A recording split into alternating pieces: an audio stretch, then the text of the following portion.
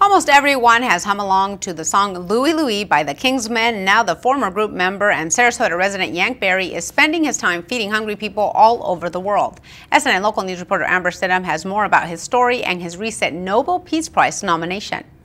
After a successful career as a performer, songwriter, producer, and manager, Yank Barry is working to end world hunger one meal at a time. In 1993, he and Muhammad Ali began Global Village Champions Foundation, an organization providing meals to hungry people across the globe.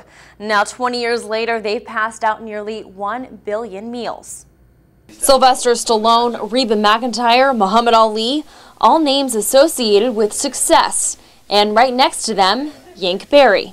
The former singer of the Kingsmen, the group known for the song Louie Louie, has made his way in the entertainment world as a performer, songwriter, producer, and manager.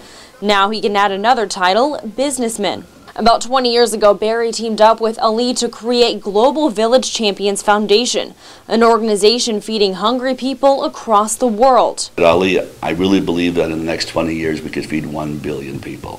And his eyes got this big because we've been friends so long, and I wasn't promoting him here. He knew he could really do this. He said, "I'm in," and we started in 1993. As of now, they passed up more than 950 million meals, close to their 20-year 1 billion meal goal.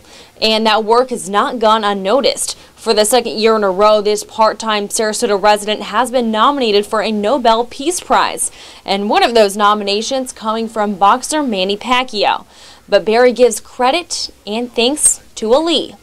Muhammad is he's just obviously the most recognizable and loved person in the world. They say athlete, loved person. And yeah, I owe it all to him. But Barry isn't just working to feed the hungry. He is also working with former world champion boxer Evander Holyfield to free Syrian refugees held in Bulgaria. Evander and I have been working very, very closely with the Ministry of Refugees and the Prime Minister of Bulgaria.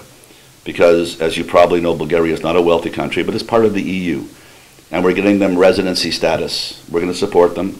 When I say we, Global Village will support them. And the more people we can support, the more people we can set free. Barry says he still envisions a world without hunger. The Nobel Peace Prize winner will be announced in October. Global Village is also gearing up for another project in 2014, where they will visit several cities across the U.S. to feed the most needy. I'm Amber Stidham, SNN Local News.